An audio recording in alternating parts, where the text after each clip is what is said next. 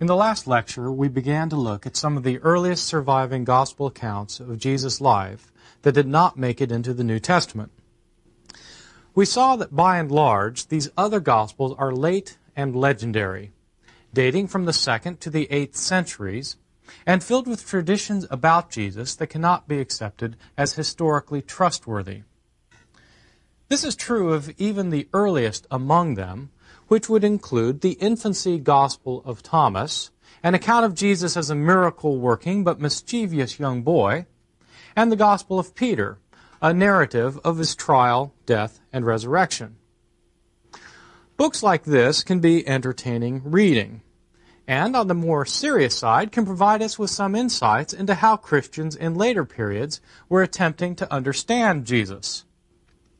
But they are of little value as historical sources for what Jesus himself really said and did. They're far too removed from the time of his life, too full of pious fiction, and for the most part too dependent on the Gospels of the New Testament. There is one other Gospel, though, that is very early, and that was, in the judgment of a number of scholars, produced independently of the New Testament Gospels. Some scholars have argued, in fact, that it contains historically authentic material from Jesus that survives nowhere else. Some have gone even further and called it the fifth Gospel. This is the now famous Coptic Gospel of Thomas, one of the most significant archaeological discoveries of the 20th century. Without a question, the most significant book from early Christianity uncovered in modern times. The discovery of the Gospel of Thomas makes for a fascinating story. It was not discovered in a carefully planned archaeological dig, but by pure serendipity. An Egyptian Bedouin, who was named, remarkably enough, Muhammad Ali, was digging for fertilizer with his brothers near the village of Nag Hammadi in Egypt, where he accidentally came upon an earthenware jar buried beside a boulder. At first, Muhammad Ali and his brothers were reluctant to open up the jar, fearing that there might be an evil genie inside, but after some reflection, they thought there might also be gold within, and so they smashed it to smithereens, only to find not gold, but simply some old books, 13 leather-bound volumes, which Muhammad Ali then took home and stored in his home next to the stove. Reportedly, his mother that evening used several of the pages from these books to start the fire for the evening. Because Muhammad Ali was under suspicion of a violent murder in the neighborhood, of which, in fact, he was evidently guilty, and he was afraid that his house would be searched for clues about the murder and that these books might be confiscated by the authorities, he gave them over to a local priest for safekeeping. Eventually, word got out about the discovery. Antiquities dealers bought the volumes. Scholars came to hear of their existence and then managed to gather them together, read them, edit them, translate them, and publish them. They are now widely available in English as the Nag Hammadi Library, named after the village near which they were discovered. You can find a copy of these books in English translation in lots of good used bookstores. They are widely available. The library, as it's called, consists then of these 13 leather-bound volumes of books. The volumes themselves contain a number of writings within them. In other words, they're anthologies. Altogether, there are 52 separate writings found in these volumes. The books are written on papyrus, an ancient writing surface that's much like paper that was manufactured out of papyrus reeds that were grown principally in Egypt around the Nile. The books that Muhammad Ali discovered were themselves produced in the mid-4th century A.D. We know when they were produced because whoever made them used paper scraps to strengthen the bindings of these books, and some of the scrap paper has have dates written on them, and so we know when the volumes themselves were produced. But the date of the production of the volume doesn't tell us very much about the date of the writings found within the volumes, because of course the writings were produced much earlier. They were simply produced into books in the mid-4th century. When were the 52 writings produced? Well, they were produced at different times, but we have good reason for thinking that many of these writings were produced as early as the 2nd century A.D., since some of these are mentioned by church fathers living then who opposed these writings. And so the writings themselves, 2nd century, the books in which they're found, produced in the 4th century. These books are all written in Coptic. Coptic is an ancient Egyptian language,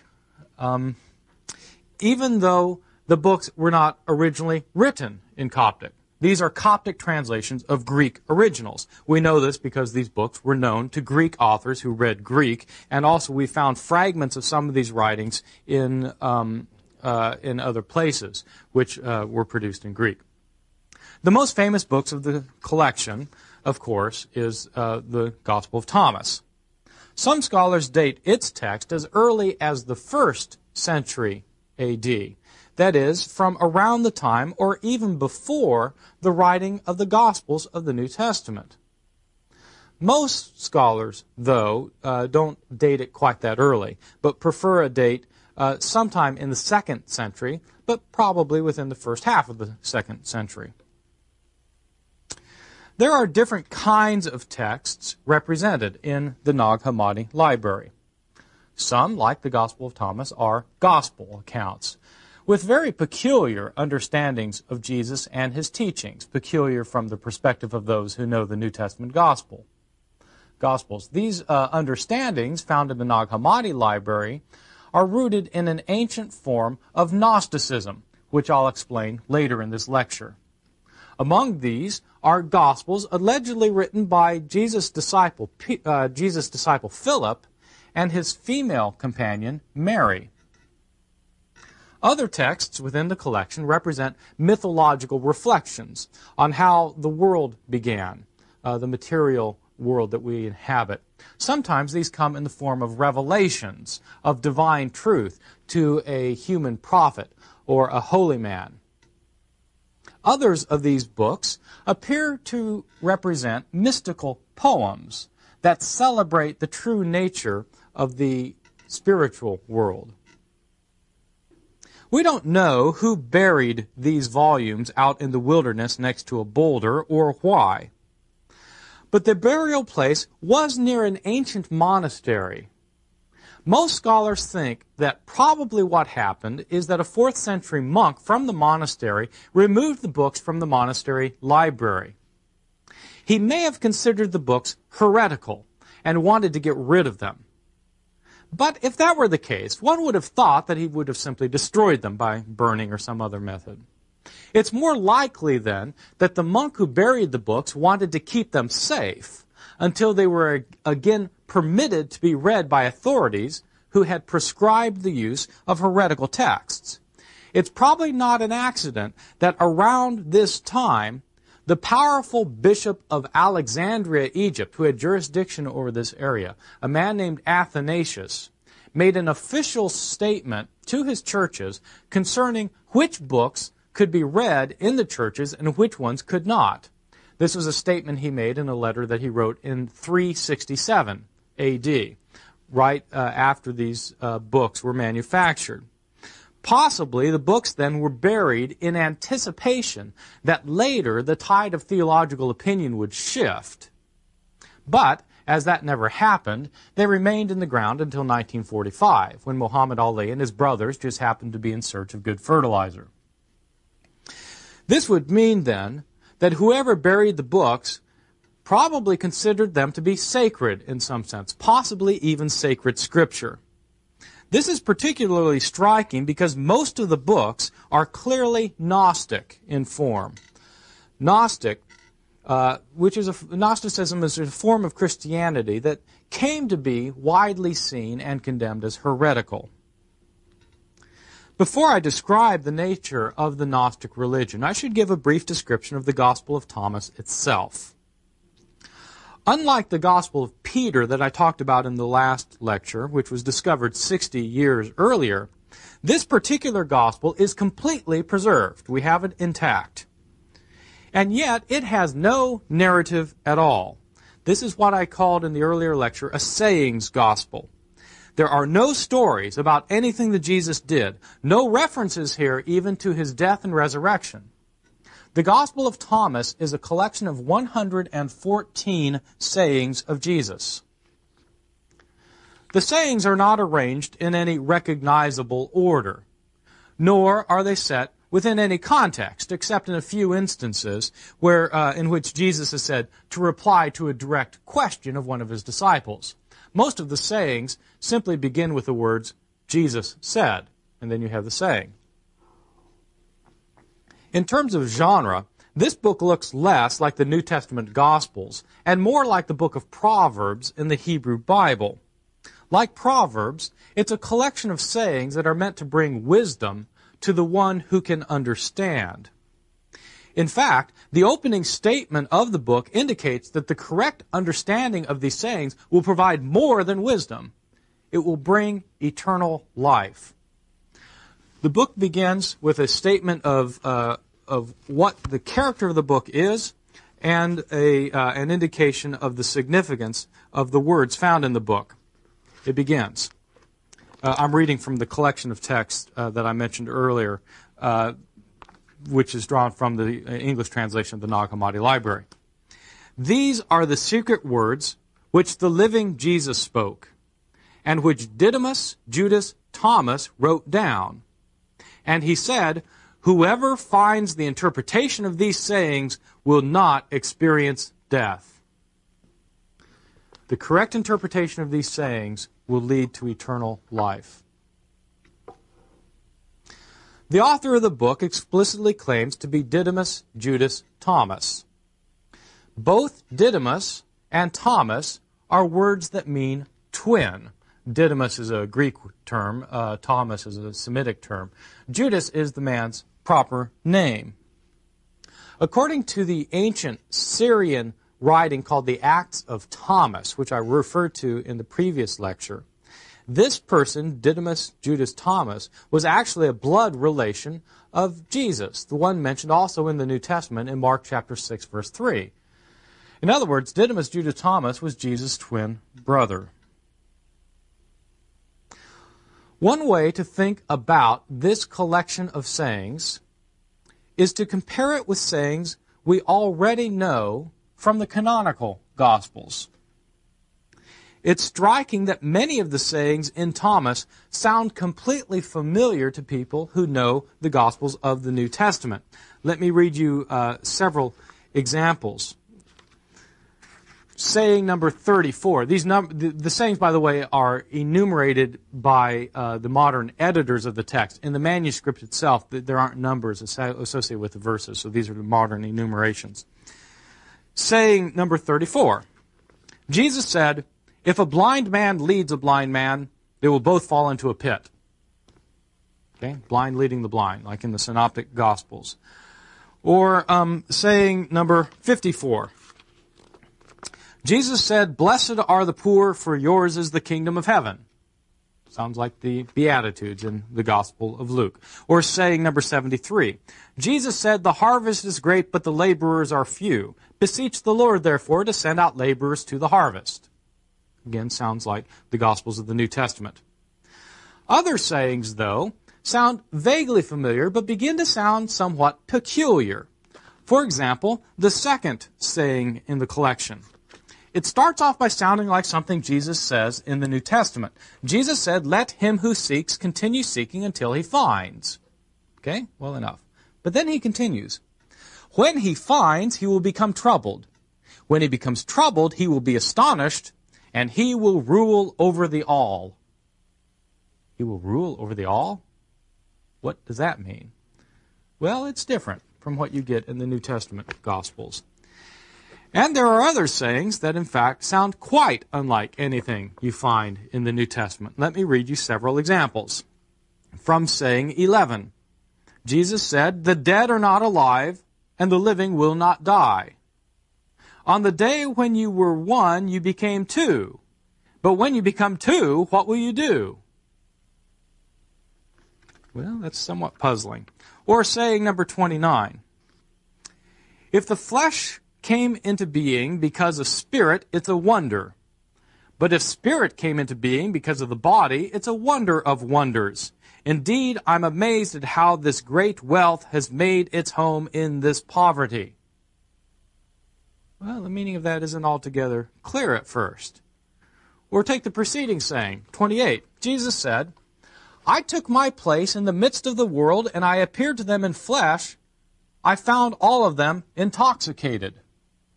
I found none of them thirsty. And my soul became afflicted for the sons of men, because they are blind in their hearts and do not have sight. For empty they came into the world, and empty too they seek to leave the world. But for the moment they are intoxicated. When they have shaken off their wine, then they will repent." Everyone's drunk, no one's thirsty. They have to get over their drunken stupor before they can repent. It's interesting. It's not found in the New Testament. Or, as a last example, one of my favorite sayings in the Gospel of Thomas, the disciples said to Jesus, "When will you become revealed to us, and when shall we see you?" Sensible enough question. Jesus replies, "When you disrobe without being ashamed, and take up your garments and place them under your feet like little children and tread on them, then you will see the Son of the Living One, and you will not be afraid." Wow. Well, what is that all about? The meaning of these sayings are in no way obvious. If they were obvious, they wouldn't be called the secret teachings of Jesus. They seem far less obscure, however, when understood in light of the basic religious perspective that was shared by various groups of Christians, commonly called Gnostics. Here I need to take a brief detour to explain what the perspective of Gnostic Christians was. Gnosticism is a blanket term used by modern scholars to cover a wide range of religions that emerged in the world of the Mediterranean at about the same time as Christianity or slightly later. Scholars debate when Gnosticism emerged as a religious phenomenon. It certainly is around in the 2nd century. Some scholars think that it's around during the time of Christianity or even earlier than Christianity, but it's a debated point. I'm calling it Gnosticism a blanket term because there are a lot of religious phenomena that are categorized as Gnostic, but there are some basic ideas that seem to be shared in common among various groups that are labeled as Gnostics. Prior to the discovery of the Nag Hammadi library, we had to rely on what the Gnostics' opponents said about them to know what they stood for. That's never a very reliable guide, having to take what an enemy says about you to know what you yourself stand for. But in fact, that's all we had prior to the Nag Hammadi library, except for a few texts that had been discovered earlier. A careful reading of some of the Gnostics' own texts, though, along with the comments of their enemies, can give us at least a basic idea of the views of Gnostics. And so these are the views that seem to be shared widely among the various Gnostic groups. First, Gnostics believed that there was a radical disjuncture between the worlds of matter and spirit. Matter was thought to be inherently evil, spirit was good.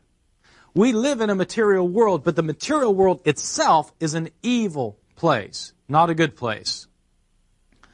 There were some people in the world who were themselves comprised purely of matter. They, like all other animals, were destined for annihilation. And so there are people running around there who are matter. When they die, they're going to die and cease to exist, just like all other animals, insects, birds, whatever, die, they're gone.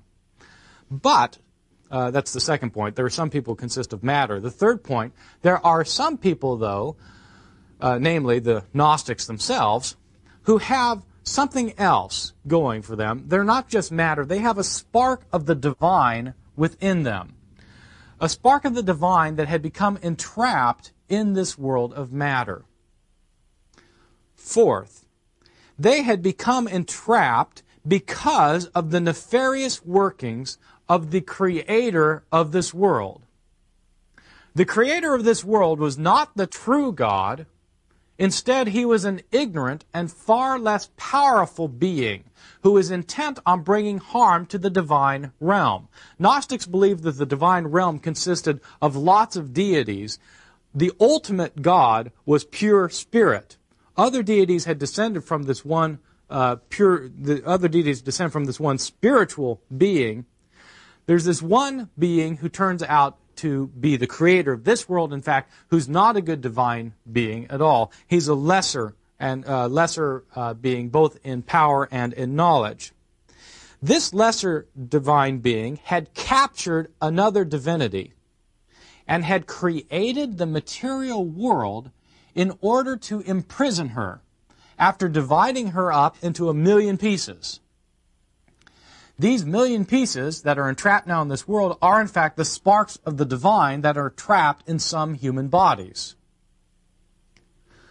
The goal of the Gnostic religion was to provide a way of escape from the material trappings of this world for these sparks, to allow them to return to their original spiritual home. Escape could come only by acquiring the knowledge necessary for salvation. That's why these people are called Gnostics. The Greek word for knowledge is gnosis. The only way to acquire this knowledge was for a divine emissary to come down from the spiritual realm to instruct you on what you had to know.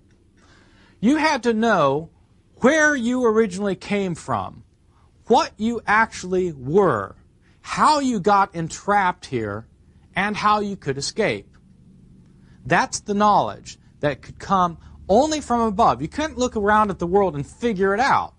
This is supernatural knowledge. Only a divine emissary could come down and reveal that knowledge to you. It's secret knowledge. It's not for everybody. It's only for people who have the sparks within them.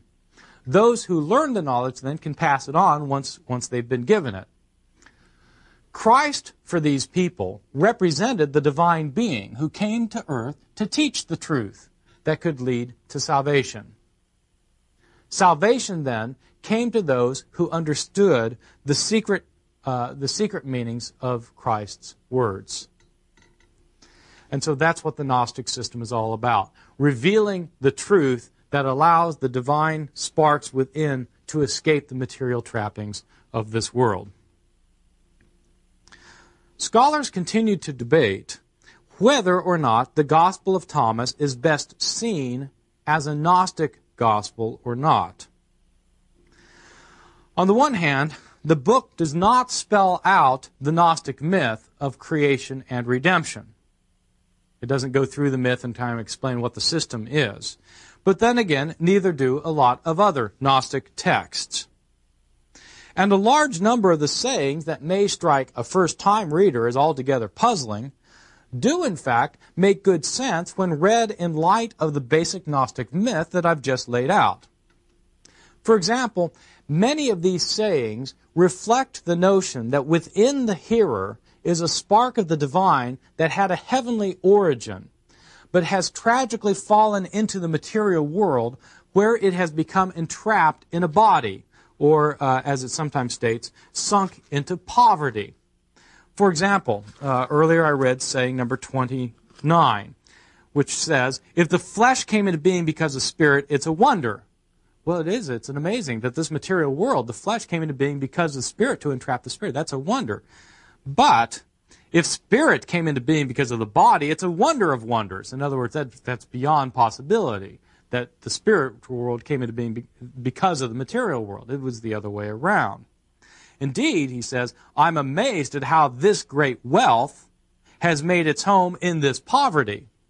It's amazing how this great wealth, the spark, has made its home in this poverty, the material body. If you understand the basic Gnostic myth, then the saying all of a sudden makes some sense.